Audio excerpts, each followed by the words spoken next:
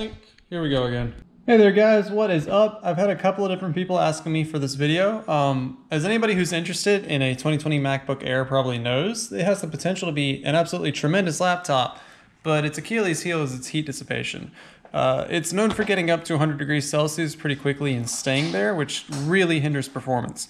There are a couple of things that we can do to try to mitigate this. If you want to go on the more extreme end, you can install a copper shim between the CPU and the heatsink, and then top that off with some better thermal paste. In my case, since I've been worried about warranty support and making sure that I had the ability to exchange it, I just slapped a thermal pad in between the CPU heatsink and the bottom of the chassis itself. And that does two things really. It takes up some volume above the heatsink, which means that air is forced to travel underneath the thermal pad and thus through the heatsink. And then it also kind of pseudo connects the heatsink itself to the aluminum chassis, which means we have more surface area for more heat dissipation. Now this is a really simple task that I genuinely believe anybody out there can accomplish with just a little bit of forethought, some ambition, and a few things. Obviously you're gonna need a MacBook Air that you're tired of overheating. Before you start, make sure it's turned off. You're gonna need a thermal pad. In my case, I use this Arctic Blue. I'll have a link in the video description. And then you're also going to need a P5 pentalobe screwdriver. I have this really nice iFixit case. They're not a sponsor. It's a shameless plug, yes, but I'm not getting paid for it. I just really like it. All right, so like I said, before you begin, make sure that your laptop is off. Get a nice soft surface that you can set your laptop on top of. And all you're gonna do is start removing the 10 screws that hold the bottom of your case on. So this thermal pad isn't going to completely solve all the MacBook Air's problems, but I do, in my opinion, think it greatly mitigates them. So this with a thermal pad is the laptop that I expected to get from Apple. Yeah, it's not gonna run a bunch of CPU intensive applications very well, but that's just because it's a relatively slow processor. I mean, Apple and Intel have done some trickery here, so at some point it stops requesting speeds much above 2 gigahertz, and I think eventually it settles around 1.8.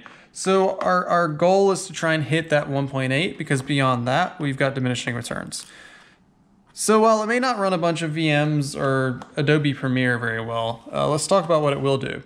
4K video on YouTube will go off without a hitch. Video conferencing will go off without a hitch. All of these things I'd hope would be obvious, but users have reported having issues with them. So in my case, I typically like to run Slack, Tidal, which is lossless audio, a bunch of Chrome tabs, like 12 to 24 Chrome tabs at a time.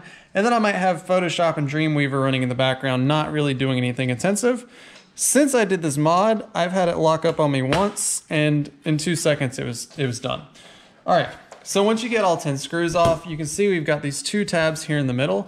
Just take 3 fingers, stick 2 fingernails underneath the bottom, and then 1 finger on the monitor hinge. Apply a modest amount of pressure, and it should pop off without an issue. Now, like I said, I've already done this mod. This is what most of you will be looking at. This right here is our CPU and our GPU. Cold air comes in over here and is expelled over here. The fact that there's no heat pipe here really isn't that much of an issue, okay? This is a design that ultra-thins have been using since their conception, and servers have been using for decades. I've been working on servers for years. I've only ever had one overheat. This design works. The one that overheated was a 135 watt processor in an unair-conditioned warehouse. I think it gets a pass. You can see here is our thermal pad. I think this was 20 by 20 by 1.5 mil thermal pad. Sorry, there was a piece of dust. The 1.5 mil works just fine. I think you can see there's some discoloration right here on the heatsink. And then if I come over here to the base of the computer, there's similar discoloration there. That's fine, it's not hurting anything. I merely point that out to show that it made contact. I suspect these are kind of tacky. I suspect they're kind of tacky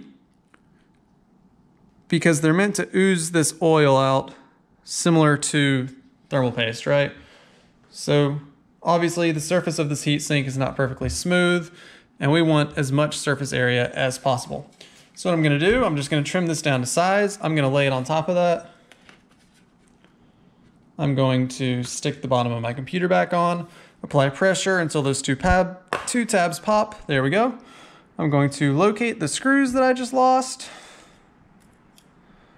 And then I'm going to start putting my screws back in. Now, if any of you are worried about cross-threading screws, I have a bit of a tip for that. Drop the screw in the hole, apply extremely light pressure to the top of the screwdriver, and start loosening it, right? Turn it counterclockwise until you hear it pop. There you go. That way you know the screw is set into place, and we can proceed with tightening it down.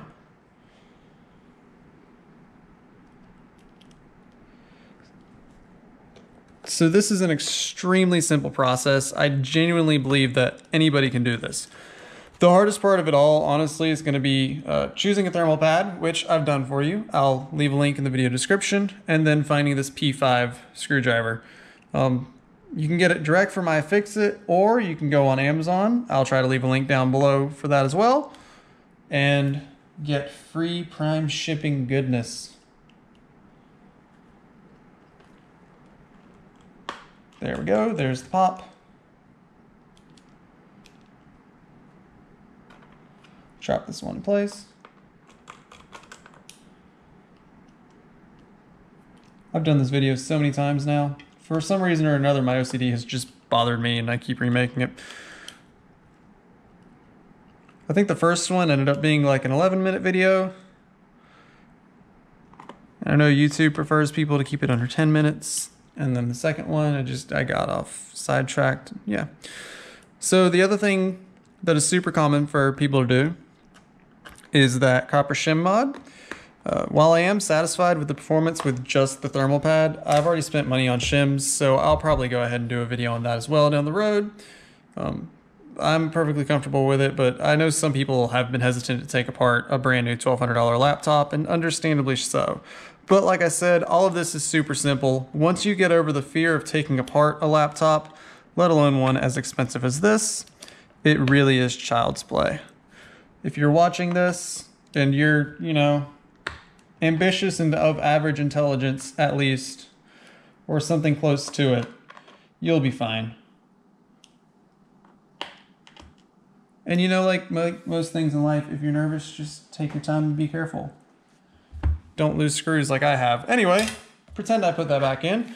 Oh hey, I found it. Thank you, D-Brand, for that wonderful skin, preventing it from scratching my laptop.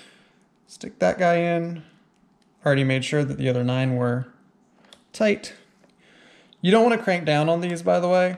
If you're worried about one slipping out, which you honestly shouldn't be, do the same thing that Apple and every other laptop manufacturer in the world does, and just stick some blue Loctite in there.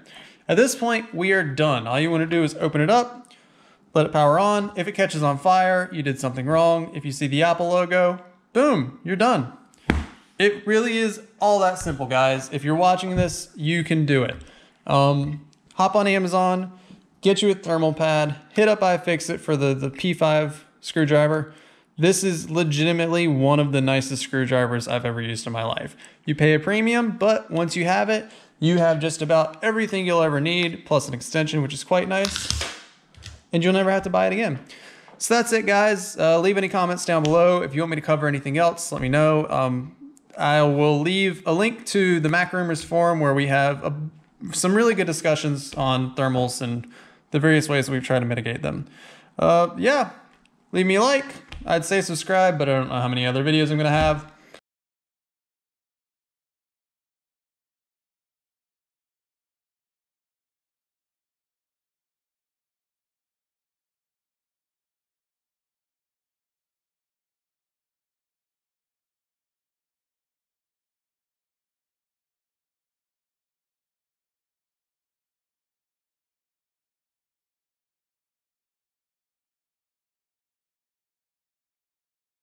Bottom line, you got this. Thanks, guys.